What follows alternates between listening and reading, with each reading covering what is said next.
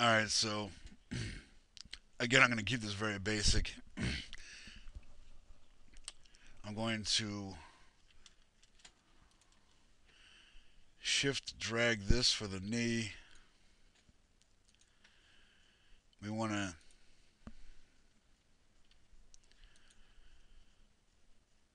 bring the master radius down a little bit. Okay, so we have those two things. Let's check in the front viewport. We'll line these up.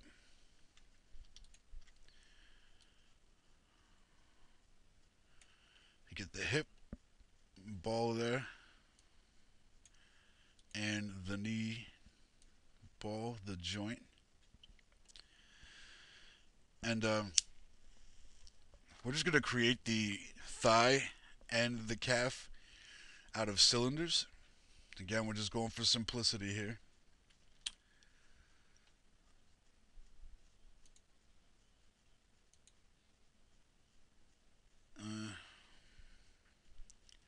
Okay, yeah. So cylinder, this one,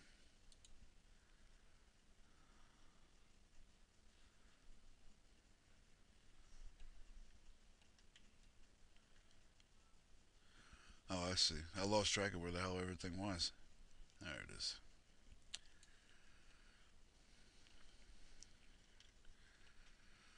So for this cylinder, we won't need that many height segments because we're not going to change. Oh, well, you know what? We'll leave it at 3, and we'll put an edit poly on there.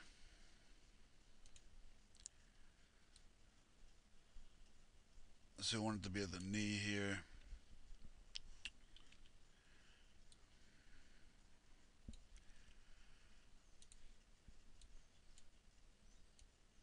Shrink this down so it fits inside of that. Uh, we'll shrink this down so it fits inside of this. And overall, we will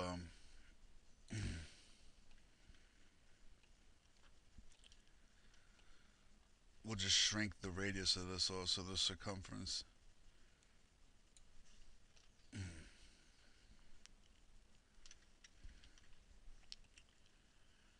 It's really hard just talking to like this kind of stuff because it's so boring. Yo, creating uh, basic primitives. Ooh, so exciting. Yeah, it's bullshit. Rotate.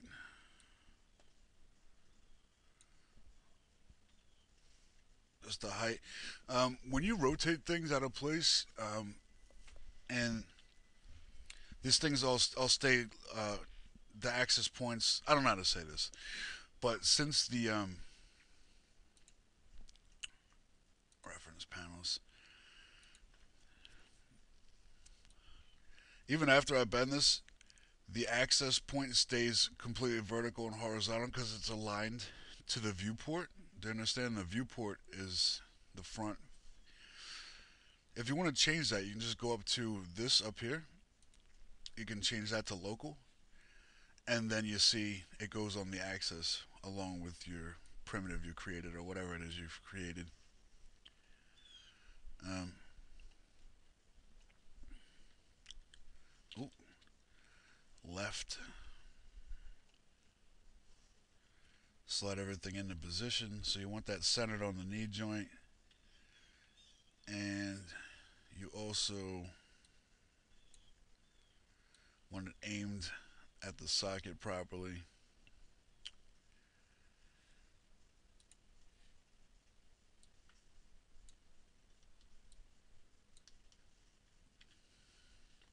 Again, you want to change that to local so you can get it moving the direction you need it. Okay, so with that, we can rotate it one more time. Pow. And now we have one leg, one upper leg. Boy, that looks such like a leg, doesn't it? That's so leggish.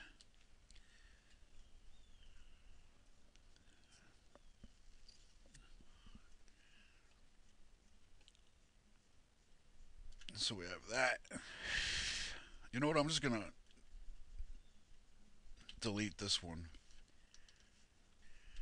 And we'll build the calf out of the knee, actually, which is fine. Again, I'll rotate this 90 degrees. Edit poly.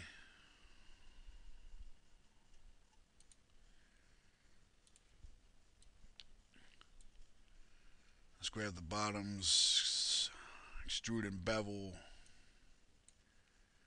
I want to turn back on my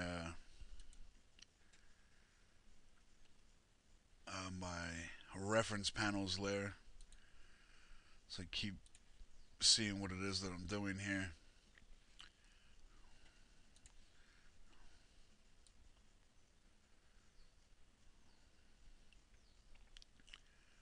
I just want to get it going about there.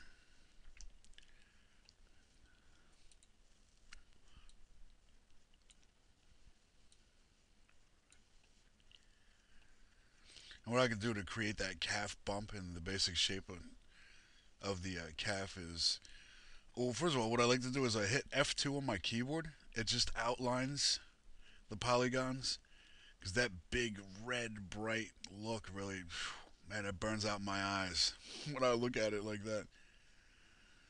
Okay, so I have all my polygons selected there. Slice plane, plow. I'm just gonna. It's already in a good position. You see, it's in the middle there. I'm just gonna hit slice, exit out of that.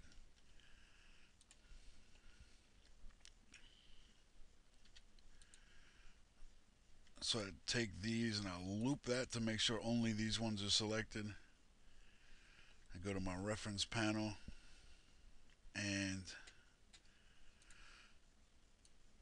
I can make these, stretch that out a little bit.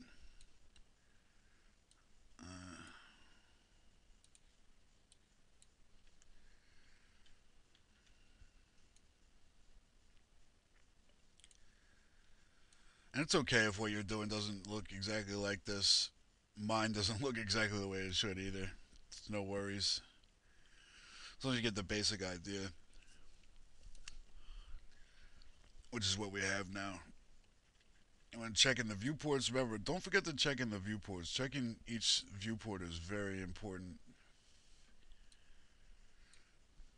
Like, we see that this is really skinny here. We could just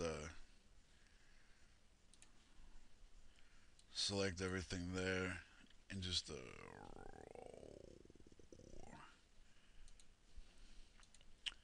local it again.